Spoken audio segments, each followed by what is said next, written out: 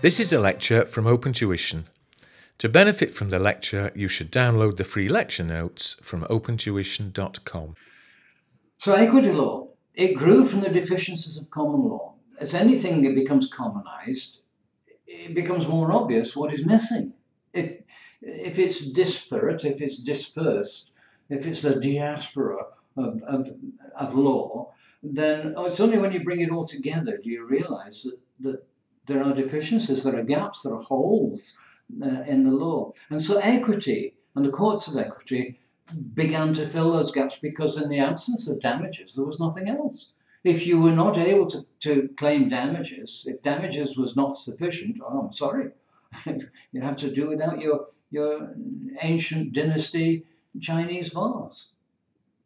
So in 14th century, 1300, 1258, 13 something, it came Aequitas, and the Chancellor's Code. The early 17th century, I think it was, again, don't remember the dates, but I think 1604 is in my mind. I'm saying it only to show you that we're looking at a piece of legislation which is what, when am I now, 29? It's 400 and some years old. And it's the cornerstones, one of the cornerstones of the English legal system. And it stood the test of time. So the Earl of Oxford's case was, remember there's no public purse in the early 17th century. There's no concept of paying money in. The king used to collect money, but that was just basically for the king. But so there's no concept of civil servants and people being paid out of the public purse, and no police force, of course, until that famous Bury politician Robert Peel created the police force as it now develops and as we now know it. So there's no common person, and these judges and barons were giving up their time to hear local cases, and they would be compensated, would be paid by the people in the case. The plaintiff would pay an amount, the defendant would pay an amount, and the case would be heard.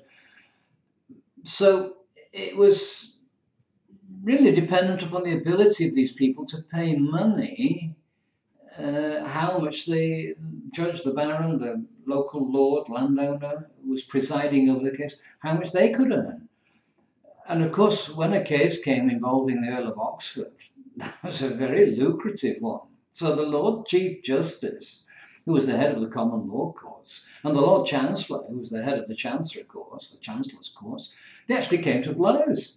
They came to blows and said, I want Oxford's case. Oxford's case is mine. And the Lord Chief Justice said, no, this is a case belonging to common law. It's not it's a damages case. It's not an equitable case. And they came to blows. And the king, riding past on a hunting expedition, saw two men fighting in the valley below, and he rode down and says, I'll step in and show these commoners what a good king I am. And can you imagine his surprise when he sees these two bare-chested men with wigs on, the Lord Chief Justice and Lord Chancellor, hitting each other? He leapt off his horse and separated them and said, come on, what's the problem here? The Lord Chief Justice said, let me at him. He wants to hear Oxford's case, and it's my case. And the Chancellor said, it's my case, it's equitable, it's not damages. The king, holding these two apart, looked from one to the other, and this is crucial. This is amazing. He looked from one to the other and said, in the event of a dispute as to who shall hear a case, equity shall have the last word. The Lord Chancellor shall have the last word. And that decision by the king in the early part of the 17th century has shaped and moulded the direction in which English law has subsequently gone for the last 413 or so years. That's amazing. So equity shall prevail. Equity shall have the last word. And that was confirmed. It was put into statute back in 1873-75. And these are the main remedies which are available under the principles of equity. The principles of the decisions or the award of specific performance. And specific performance always reminds me of Nike and the advert for Nike. Because specific performance says, do it. Just do it. So there I am trying to buy a vase and damages is insufficient. And it goes to court. They take the case to court. And the court looks at the person who's holding this vase and says, transfer that vase, give that vase over to Mike. Now, I would be sorely tempted if I were giving that vase and having to give that vase. I would be sorely tempted as I'm handing it over to drop it, so that if I can't have it, I don't see why anybody else should have it. But that's the principle. Specific performance, do it. Nike, just do it. Injunction, on the other hand, is stop it. Whatever it is you're doing, stop it. That's an injunction. You find your neighbour is playing Beyonce into the early hours of every morning, not switching off until 4 o'clock, and you're being kept awake by this noise, this racket. And then she's up again at 9 o'clock the following morning, disturbing you. Just got to sleep, didn't you? At 7 o'clock eventually, and 9 o'clock you're woken up again by Beyonce warbling away. And she's become a public nuisance as your neighbour. So you can go to court, and the court will probably, they will send a noise abatement officer around from the local council, and they will listen and record and take measurements, and then we'll go back to court, and the court will say, yeah, this is a nuisance, this is a wrong, this is a tort. We'll come to tort later, but nuisance is a tort, and this neighbour of yours, and Beyonce, is guilty of a tortious act of nuisance, and so the court will say, stop it. And that's an example of an injunction. Rescission. Rescission always reminds me of Superman. And do you remember the Superman film where Lois Lane is in the car and the car's run out of petrol, and the San Andreas fault is opening up, and Superman has had to go and rescue Mrs. somebody or other in Hackensack, New Jersey. And as he's just rescuing her by diverting the nuclear weapon up into the sky, he hears from 3,000 miles away, he hears Lois as she's slowly buried, and the stuff comes back over and covers her car, and she's suffocating, and he hears her last gasp, Superman, Superman. And he gets there and he's standing by the car, and Lois is there, dead. And he breaks all the rules that his father had said, you don't interfere. And he shot up, do you remember? He shot up into the sky, and he reached up and he started spinning around the world, turning time backwards. And the globe spun backwards against itself on this wrong axis. And the San Andreas fault opened up again, and the car came out, and Superman landed. And Lois was saved. Well, that is rescission, turning time backwards. The court says you've been led into the situation where you've been, as a result of a misrepresentation, you've now entered into a situation, you discover that the representation that led you into this position was false, it was a misrepresentation, and we are able to take time backwards and put you back into your pre-contractual position. We will put you back and restore you to the situation you were in before you were affected by this wrong representation. That's rescission, turning time backwards and restoring the innocent party to their previous position. Rectification is to rectify. There is a case about the sale of rifles, and there were 100 rifles that were the possible subject of the contract. And one email said, sent to after a series of correspondence, and 100 rifles had been mentioned, but so also had 3 rifles been mentioned. And the one who was wanting to buy some only wanted to buy 3, but when they sent their message, when they typed up their agreement to a contract, instead of 3 they wrote the, and so it was, there they are in a case of selling 100 rifles, and they didn't want 100, they only wanted 3, but they were able to prove that the seller had previously known that they were talking only about 3, and even though it was written that yes, we agreed to buy the rifles instead of 3 rifles, the court rectified that mistake and said no, strike out the, put in 3, now go ahead with your contract. So rectification, the 4 main, therefore, and two primary, the ones with specific performance and injunction, more prevalent than rescission and rectification. But those are they. That's how the courts, the Chancellor's courts, came up with new remedies, which are rather different, obviously, from the remedy of damages. These remedies, specific performance and so on, these are equitable remedies, are given at the court's discretion. You can't go and ask for them.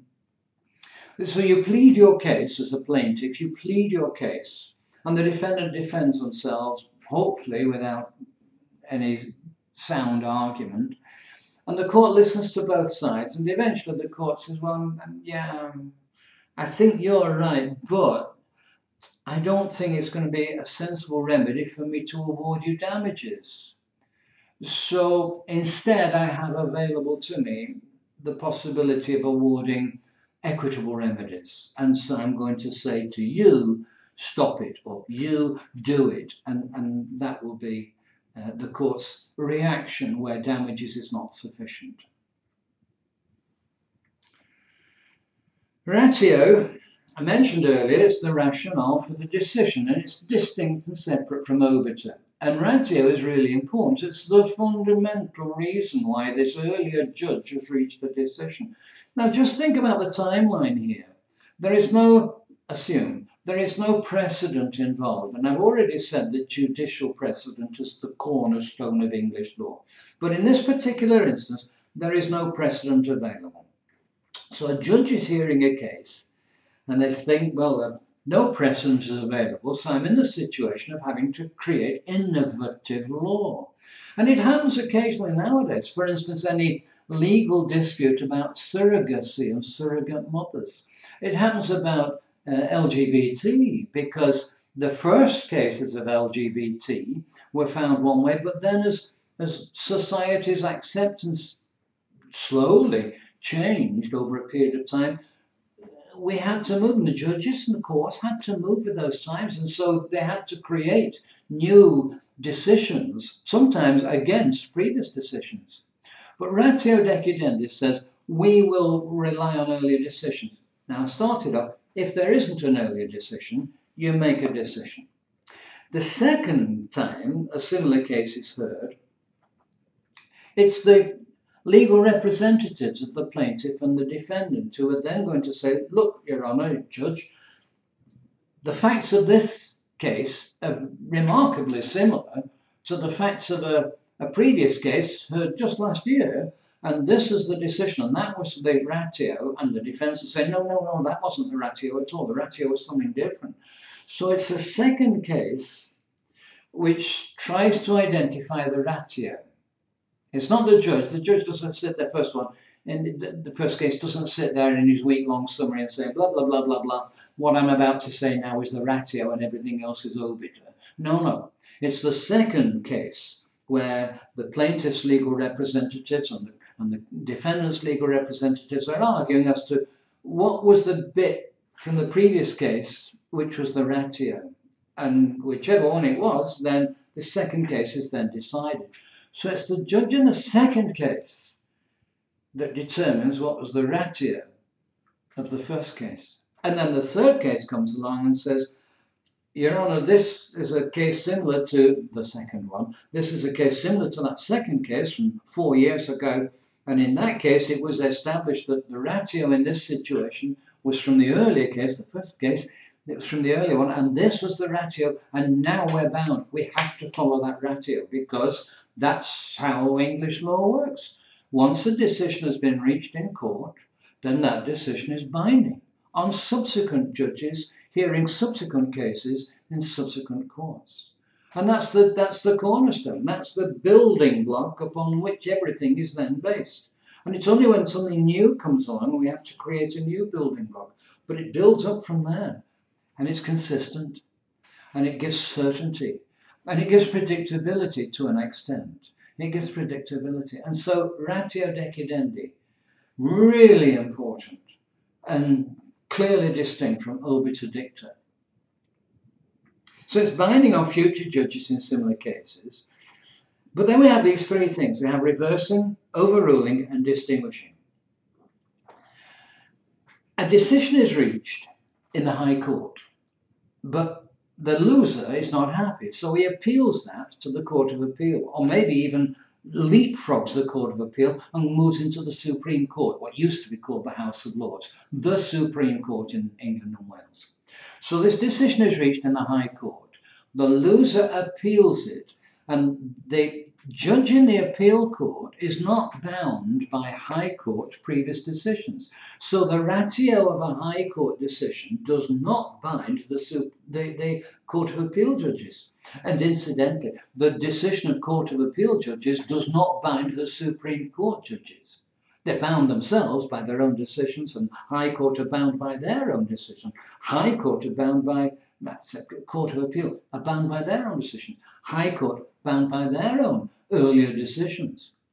So along we go, we've got the High Court judge bound by a previous High Court decision. We go higher to the next Court of Appeal level, and the Court of Appeal looks at the High Court's decision and says, no, we think that's wrong, we're going to reverse it. So it's a higher court, same case.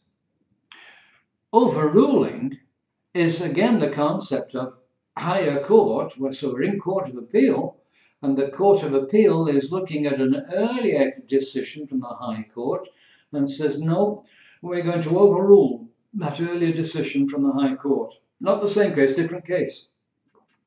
And so reversing, same case, higher court. Overruling, different case, higher court. Distinguishing is where a judge, for instance, in the High Court, will distinguish the facts of the case in front of him from earlier cases which establish the ratio. So distinguishing is saying, I'm not bound by that ratio because the facts are not close enough to the facts and the similarity of the case that I'm now hearing. They don't have to be exact. Similar is close enough. Near enough is close enough. It's not binding. Ratio is not binding if it's too obscure. If it's made per incuriam without care, without taking into account all the facts available. It's not binding if it's in conflict with a basic principle of law. There are basic principles like thou shalt not, but not necessarily biblical principles. But if the decision is contrary to basic principles of law, then the ratio is not binding. And in fact, it will be likely overruled. I'm struggling with this next one because as a result of Brexit, ratio is not binding if it's in conflict with European law. But as a result of Brexit, I'm wondering how much longer that is going to apply. Whether a free, independent and misguided England, UK, is going to be still cognizant and aware of and follow European law. Interesting. I don't know. That has to be resolved, I presume. It's not binding if it's too wide, and if it's not binding, it's made in an inferior court, which I've already told you about.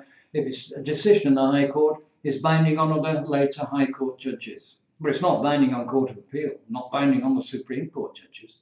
And Court of Appeal decisions are not binding on House of Lords, Supreme Court decisions.